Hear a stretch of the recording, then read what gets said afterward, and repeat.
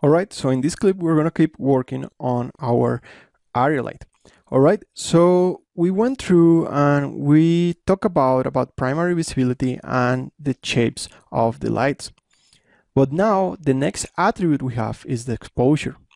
This particular attribute is extremely important because it will work as the real life exposure of a light, and this, for having plausible lighting and more realistic lighting, will be extremely important. So how does this work? The way this works is that if you go and increase the exposure, let's say from 6 to 7, it doesn't mean that it will increase one level of intensity of the light. It will basically change the exposure, which means that it will work on power of 2. At the end, what you're doing from changing from exposure of 6 to exposure of 7 or a 7 to exposure of 8 means that you are increasing the exposure by 2. So if you have a certain intensity here and you change it again to 9, you will have twice as the exposure. And this is because of how light works in real life. Alright, so that's a very important concept. When you go to 0, your intensity level is going to be equal as 1. And when you go to -1, which is something that we can do in these RenderMan lights, the exposure is going to be equal as 0.5. That's something really important to keep in mind when you try to dial down your exposure on RenderMan. So let me take this to a value 6. And I will start IPR in order to demonstrate the following points. So let me hit my IPR, and this will bring in my IT window. So let me move this maybe something about here. I think this will be enough, and I will move this. So the next slider is going to be your color, and this is in order to do more art directed kind of lighting, so you can add any type of color to your light. So let me show you also a little bit of the exposure. So right now we have exposure of 6, and now we're gonna go to exposure of 7. So this will increase the level by twice of its energy. I know that visually is not representing that much, but what it is doing, it is basically taking advantage of the energy conserving system that RenderMan has as default, so the materials and the lights are physically possible. So you may not see that much of a change, but let's say that we go here to 11, and you can start to see exponentially the change of the value. Then let me go back to maybe a value of 10 here. This is looking nice. And then I will go back to my light and put it a color of 1, or basically a white color. So then after that we have the color temperature, and this is something that I personally prefer to work more instead of the color. I usually work with light temperature. So what we get here, we get a enable temperature checkbox, which basically will enable the use of color temperature, or the temperature of the light, for our area light.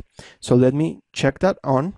And right now it's not doing that much. That's because of two things. One, we may have to restart our IPR render. Sometimes this happens and you have to recache your scene.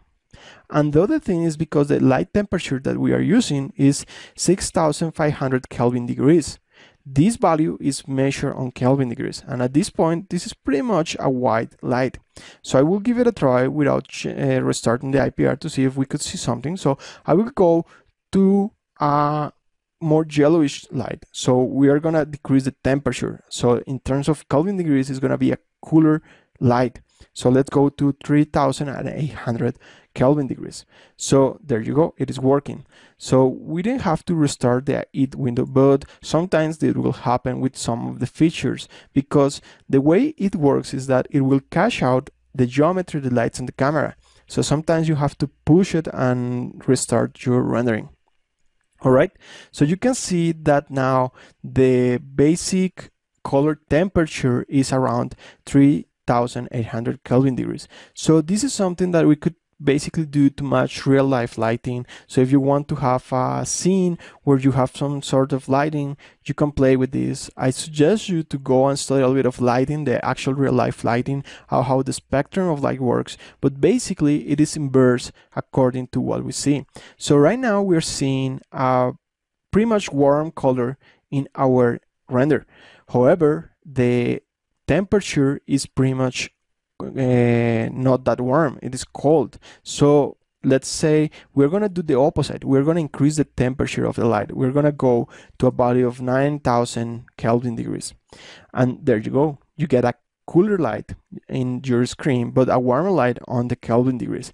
And this is a very, very important feature and knowledge to have, because this is working more as a DP, and that's why I prefer to work with color temperature, because I feel like I'm doing real lighting and real photography with my renders instead of just calibrating stuff.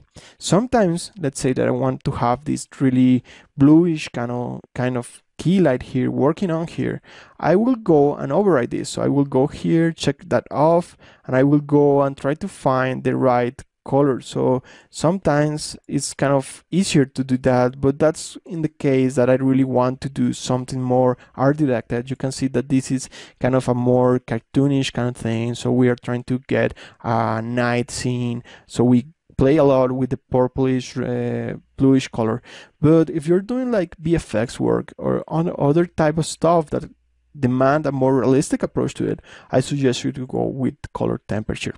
All right, so I will finish this clip here and continue with the following, explain the other attributes for the Pixar area light.